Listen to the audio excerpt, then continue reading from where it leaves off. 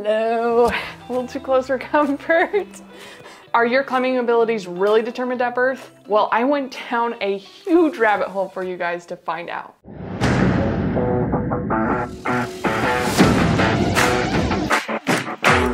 Thank you so much for joining me. It is 3-Minute Thursday, and before we put the clock on, I just want to say all the studies I mentioned in this video are linked in the description below. Let's get started. There are a lot of things that we talk about when it comes to genetics. For example, your height. Chris Ring wanted to find out, does your height really matter? So he pulled in the data of 4,000 elite climbers. The sweet spot seems to be 5'8", but as you can see from this graph, it actually varies quite a bit, and there are many outliers. Adam Ondra, for example, is 6 foot and he is by far one of the best climbers in the world. Ashima Shirishi, for example, super strong climber and she's only 5'1". How about that Ape Index? You know the distance between your fingers when you spread them apart? In general, a longer Ape Index is supposed to give you further reach, which is supposed to be helpful. The average Ape Index of elite climbers is 2.3. However, there are outliers just like there are in height. Kai Leitner, for example, has a 7.0 Ape Index. Whoa, that's long. Babsy Zangler, who is a famous outdoor climber, has a negative 0.8 index. Body type is a little bit more complicated. In this case, I'm talking about your height to weight ratio, your BMI. Luckily, Lattice Training put together a lot of information about elite climbers. The average BMI for females is 19.3, and for men, it's 21.1. Keep in mind that the basic healthy BMI is about 18.5 to 24.9.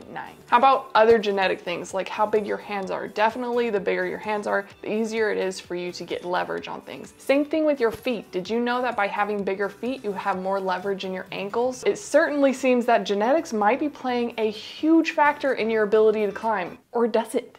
There was a study done about what is the most important parts of climbing, and what they determined was that the things that you can train, such as your strength, endurance, and flexibility, are more determinant of your ability to climb hard than your genes are. That means that if you have a -2 Ape Index like I do, I can still climb hard. I just have to train maybe a little bit more than someone who has a 0 or 7+. All of these things are affected by your genes. For example, your flexibility. Some people are just genetically more flexible than others. But does that mean you can't be flexible? Does that mean you can't train to become more flexible? You've probably seen the documentary Free Solo. Alex Honnold gets tested and we find out that the synapses that connect fear were very slow for Alex. But here's the thing, you can train your mind just as much as you can train your muscles. It's something that I'm certainly working on right now, so not a master over here. Let's talk about what you can do with this information. It might be helpful to actually figure out what you're genetically struggling with. For example, are you a little bit shorter? Maybe you need to practice a bit more dynamic movements. If you're really tall like me, you probably need a little bit more core tension. This is just a great way to get started to ensure that the struggles your genes might provide are minimized and your ability to climb hard is maximized. If you like this video, please give it a thumbs up. And before you go full swing into training, check out this video where I actually talk about